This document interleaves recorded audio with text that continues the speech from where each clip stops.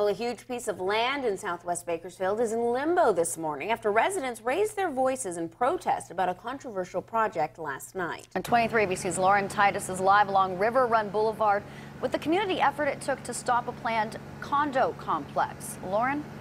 Good morning, Aaron and Larissa. They wrote hundreds of letters, emails, and made plenty of phone calls. And this morning, residents in this River Run area have prevailed against a zoning change that could have changed the complexion of this tight-knit neighborhood. Vice Chair Lomas? Yes.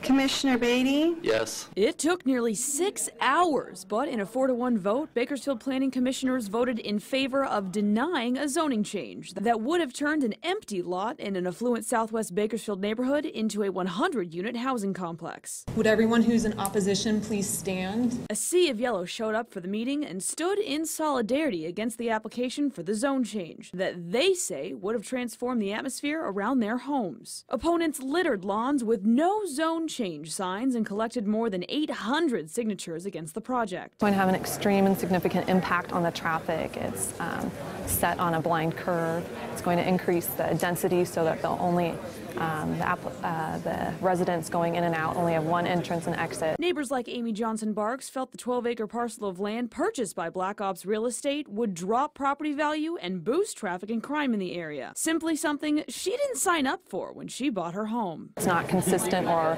compatible with the general plan which the Commission and City Council approved and affirmed in 2002. The project was set to break down next spring, but for now, this land will remain in limbo. Reporting in southwest Bakersfield, Lauren Titus, 23 ABC.